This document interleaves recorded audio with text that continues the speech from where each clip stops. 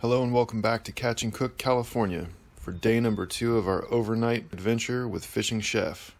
Join us today as we break camp, climb down a cliff, cook up a bushcraft breakfast, do a little fishing, cook up the wild turkey we shot the day before, and make some one-of-a-kind Vietnamese Banh surf and turf sandwiches. Side left.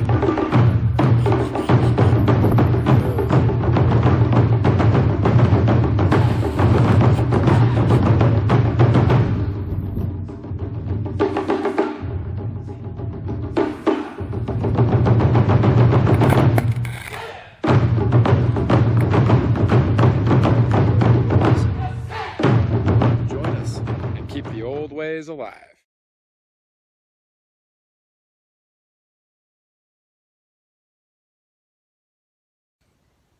Good morning. The sun's about to rise, so we're going fishing.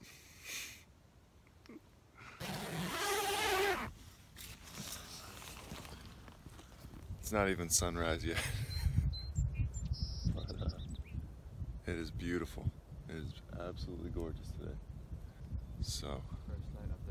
That's the meaning of my name. Are you serious? That's what your name means? Yeah. Dude, that's a good name. In Chinese, yes. I got stuck with kind and handsome one. That's pretty good too. Morning. Good morning. I have one word for you, sir. Coffee. I know. Coffee. Coffee. Coffee. Okay, I get you. Yeah. Don't ask too many questions. I don't have any coffee in me yet. Me either.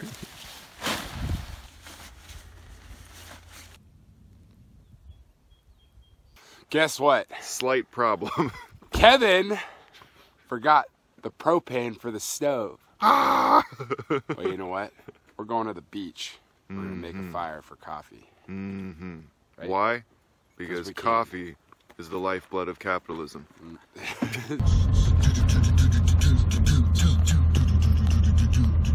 We are camping. We shot a wild turkey yesterday. If you didn't join us for episode 1, definitely check that one out. That was a lot of fun. And now the ocean is finally calm for the first time in like 6 months.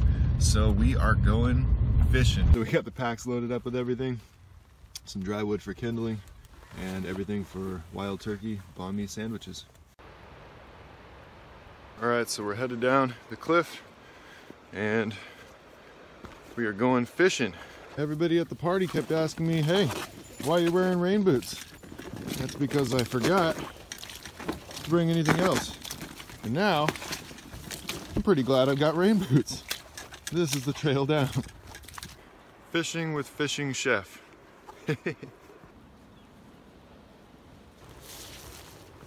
So we're all trying to keep one hand free, that way we can really stabilize.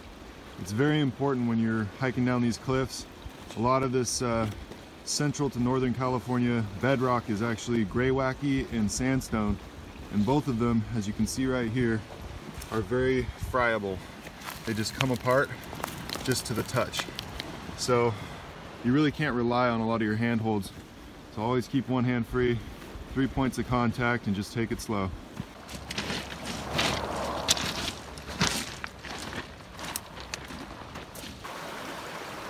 This is tick country. Martin just pulled that one.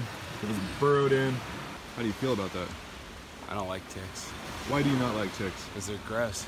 Because they suck? They're useless. I'm not gonna say it, Kevin.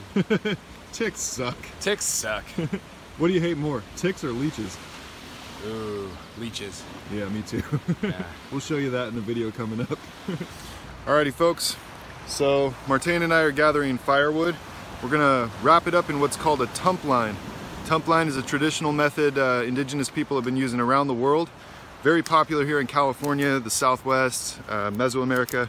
Basically what we're gonna do is we're just gonna take this line I just found on the beach actually and wrap it up, and then we're gonna, once it's secure, wrap it around our chest and then walk it back, and we'll show you what I mean in a minute. So this is the tump line. Got all of our redwood, driftwood bundled up and This allows me to have my hands free, but carry a decent load of firewood back to the spot and get a bushcraft breakfast going.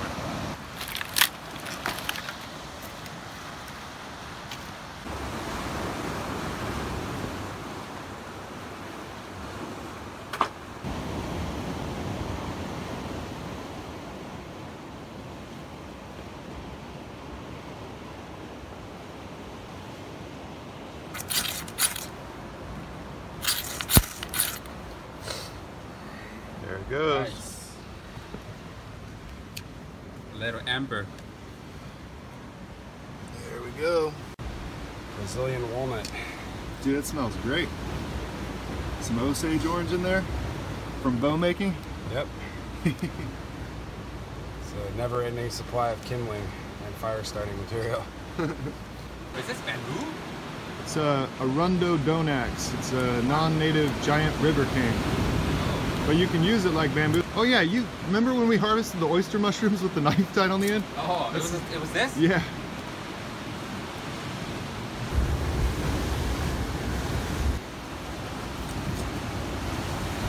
So we're fishing, using a little squid, keeping it simple, and just gonna see if there's anything out there. Maybe some rockfish, maybe some lingcod. Fingers crossed. Give it a shot. Running 50-pound braid, 20-pound leader, and 2-ounce weight. Size 6 octopus hook. It's pretty murky out here.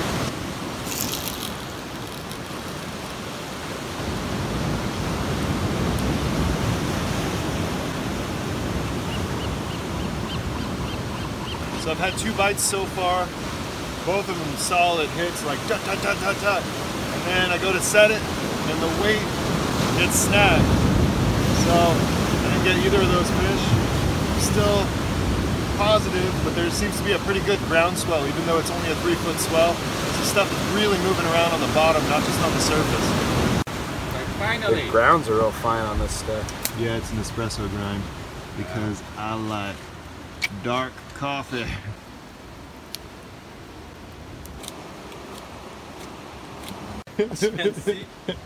Well, I guess we'll just split what we got. I'll just drink a little bit No, because I'm not a big coffee guy anyway. We're good, dude. We're good. See how it is, guys. All right, so I did it on purpose, so I don't have to drink coffee. we are going to skewer up some bacon and roast it over the fire.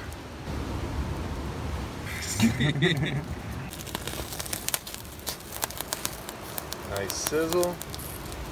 Be done in no time.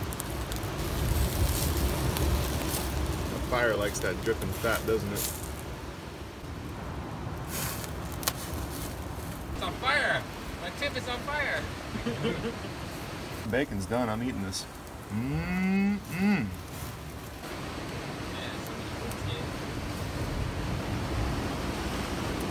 Yeah.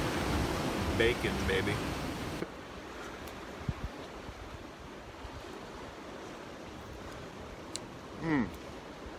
It tastes like bacon. Wonder. It's got a nice wood smoke flavor too. That's so good. Oh man, now I need coffee. Well, we got coffee. What's left from when Cincy knocked it all over?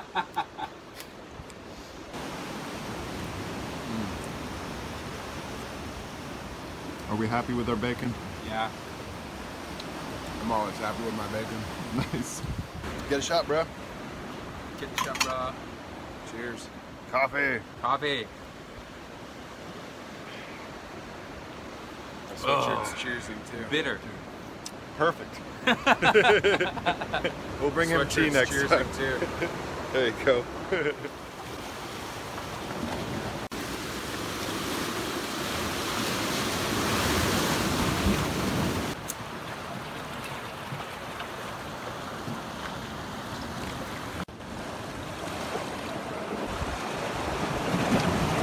Too small. Yeah, this one's definitely too small. I just hooked it in the lip. Nice. So you can I'm gonna release let it this go. guy. It's a lot more orange in the fins. Oh. A lot of times I'll have orange on the belly, but definitely more orange spots. No blue, and they don't have like larger patches like the male. Got it. All right. Good job, Tell man. your friends. Oh, fish kisser, dude. Got myself a rock crab. Eating my bait. Getting some bait. We ran out of squid. Gotta get it before the tide comes back in because it's not even a minus tide right now. We're gonna also grab some smaller ones, a little closer to that size for eating. And then if we don't catch anything, that's our backup.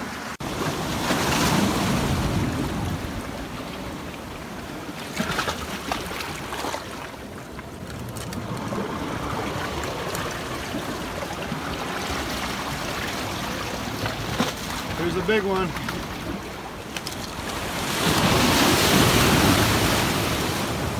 Never turn your back on the ocean.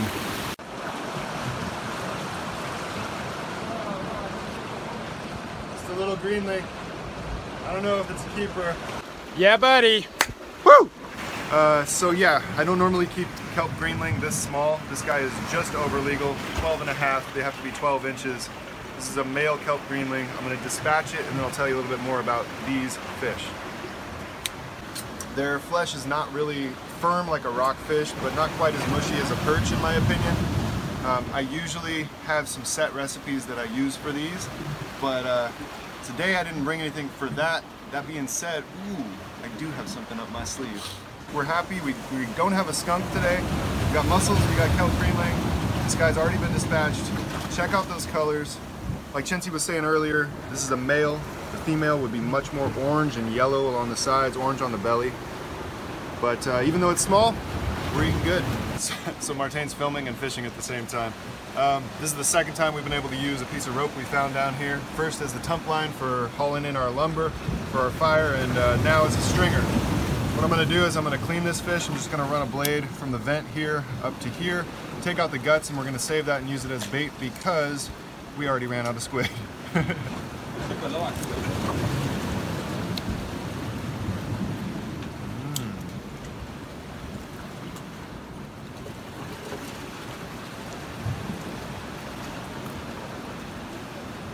This is going down into a tide pool here, and that way it'll stay nice and fresh.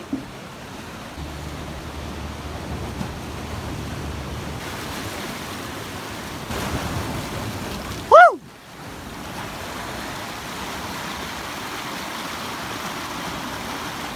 Nice, little cabezon. All right, buddy. Hey. Is that legal? No, I don't think so. You gotta be 15. Yeah, not quite legal, but that is a beautiful cabezon, man. Nicely done. Buddy. All right, so we got the hook out. Beautiful little cabezon. Not legal, gorgeous fish.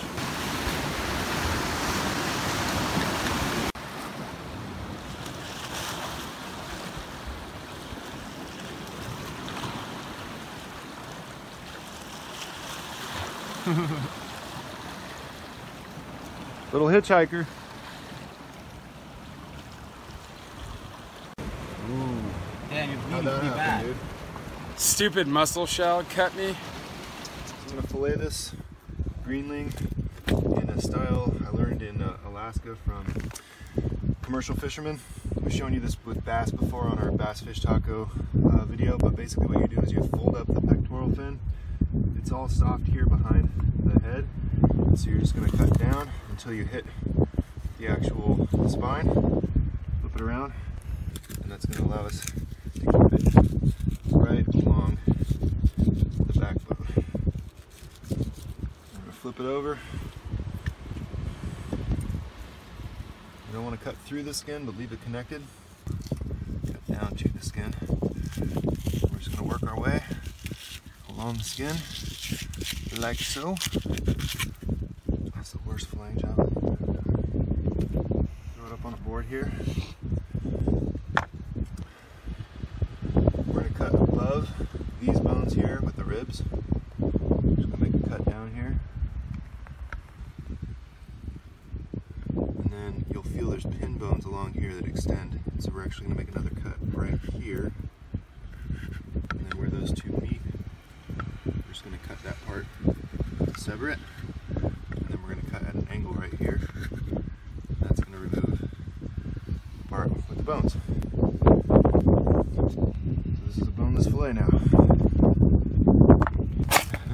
There we go. Fire. Flame on.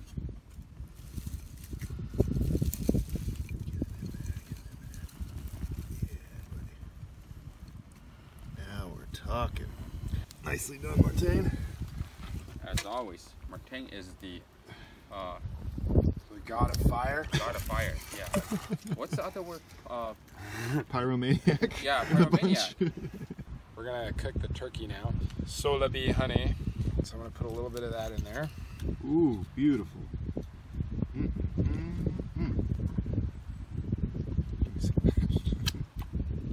Oh yeah, dude.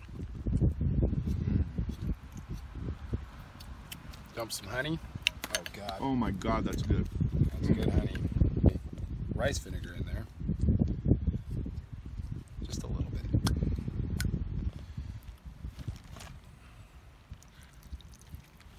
little bit of paprika. A little bit of pepper. A little bit of salt. Maybe a little more salt than that.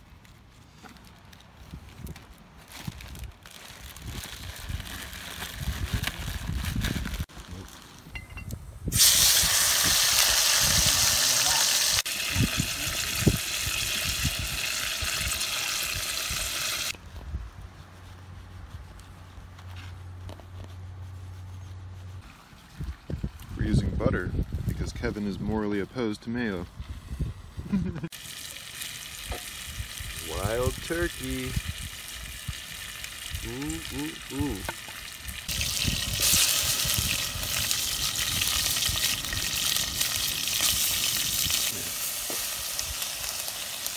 That's a piece of fat, man.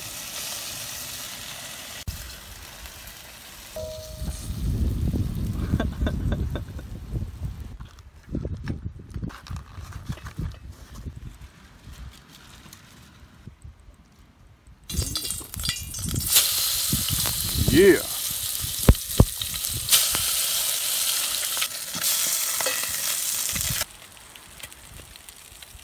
So you can see it's perfectly flaking apart now. We know for sure it's done. Taking it off there. Now we're assembling our sandwich.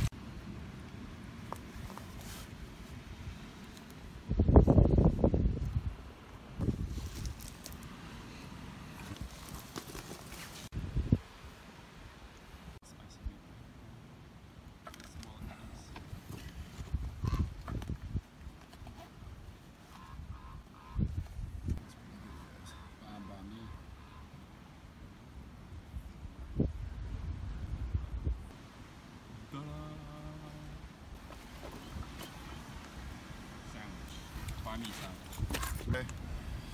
Alright guys, wild turkey, fresh caught fish, banh mi sandwich with foraged wild greens and wild radish root. And yeah, I don't know, it was a great time. Let's take a bite. I'm hungry.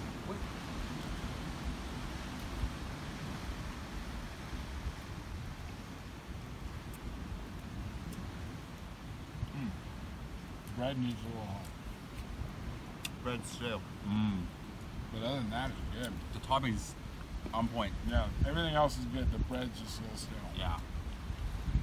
I just realized I didn't put any fish in there. Did you get that fish? Yeah? Oh man. Now I gotta try it again. The fish. Oh dude, it's good. Are you guys add this?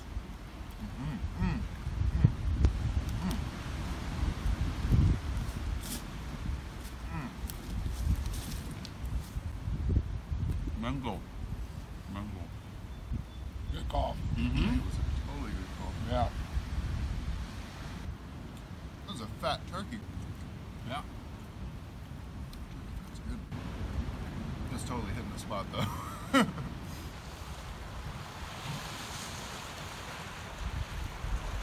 Thanks for watching, guys. Another great collab. Fishing chef. 2 days, 1 night, wild turkey hunting, fishing, foraging. Always some good cooking, always a good time. And definitely go check out Fishing Chef. Check out his channel. It is awesome. Top notch. See you next time. And until next time, Keep the old ways alive. dang it, Chintzy. You woke up so early I can't even film anything. I'm filming my tent and it's all black on my phone. My tip is on fire. Probably should see a doctor. Why? What does that mean then? I don't know, man.